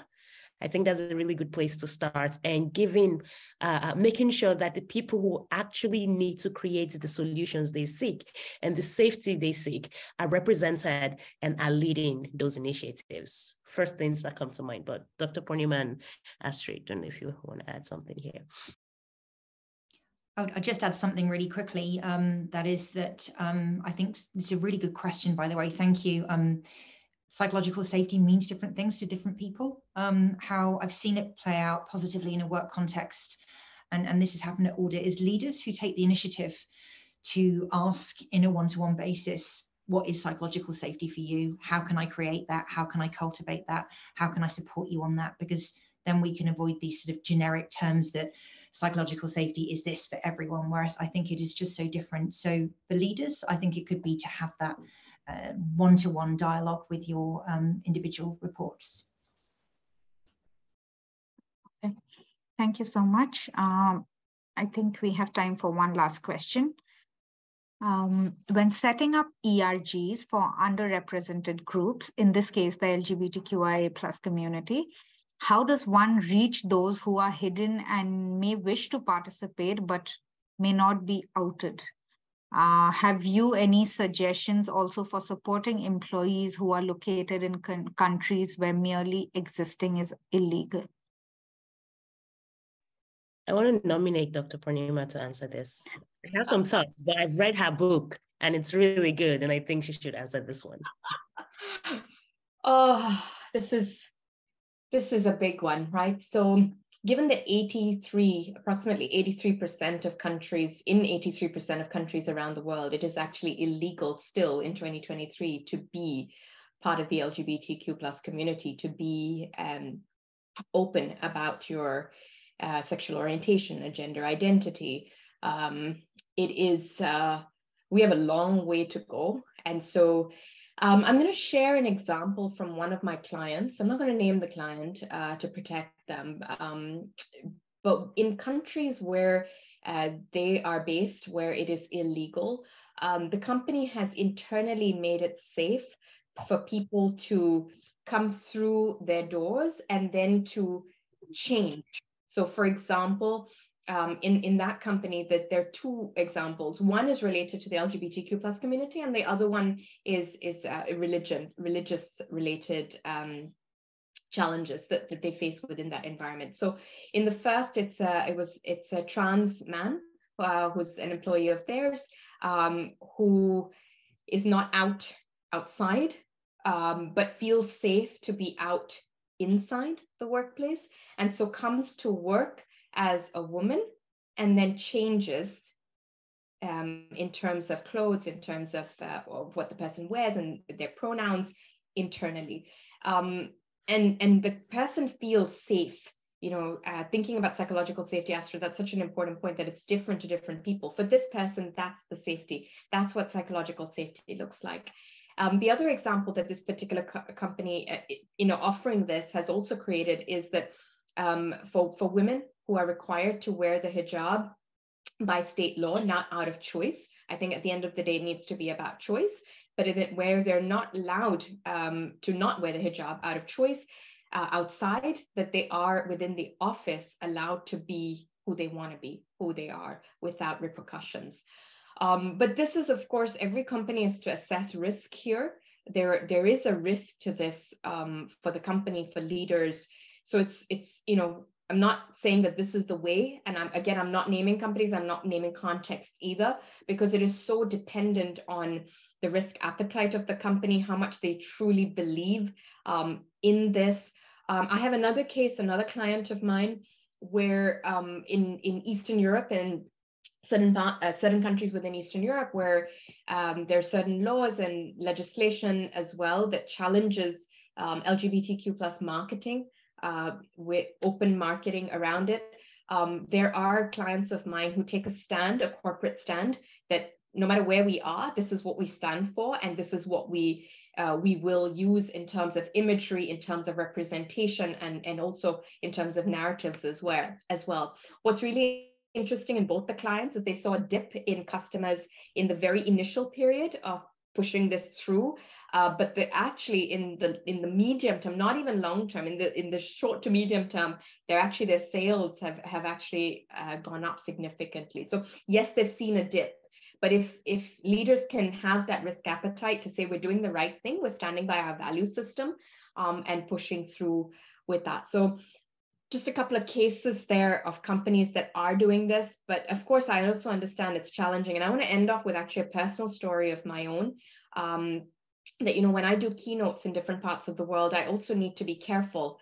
And I actually had this moment where I was asked by a client to speak in a part of the world where it's still illegal to be a part of the LGBTQ plus community, but the client had asked me to speak during Pride Month. And I had to sit with this for a moment, because it felt inauthentic to not be able to say what I want to say and what I say in other contexts. And I had a really good chat with a colleague of mine who is part of the LGBTQ plus community. And she said to me that, look, at the end of the day, while we want to stay authentic to who we are, we also want to stay out of jail. So, we need to, in some ways, balance it. So I did speak at the event, but I altered some of it, or I just spoke in more general terms rather than using examples, but hoping that the audience still was able to connect with that. So I think it's I don't have a clear answer on this one, but I hope in the examples I've given you, hopefully that gives you some food for thought as well. Chisom, Astrid, please feel free to add on to this. Oh, I just wanted to add the hashtag that so DEI is not fun, and DEI is also risky. So there you go. Right. Thank you so much. That's all the time we have today. But we have a lot of questions on LinkedIn and on here, thanking you all for the great conversation and for giving us so much to think about. So thank you so much for today's conversation. And I want to add another thing. We have our next D&I session ready. It is on the 22nd of February, and it is up on our website, so you can register for our next session. We don't have the speakers yet, but we will put them out soon. I'm putting it in the chat, so if you want to register, you can. Thanks so much, Shantanya. I think you did really well. Thank you so much. And thanks a lot to Astrid and Poornima. This was a lot of learnings, and I was trying to take I took a lot of notes. So thank you both for this. This was great. And also to the attendees and participants. Thank you for being here, both on LinkedIn and also on Zoom. Really appreciate your time.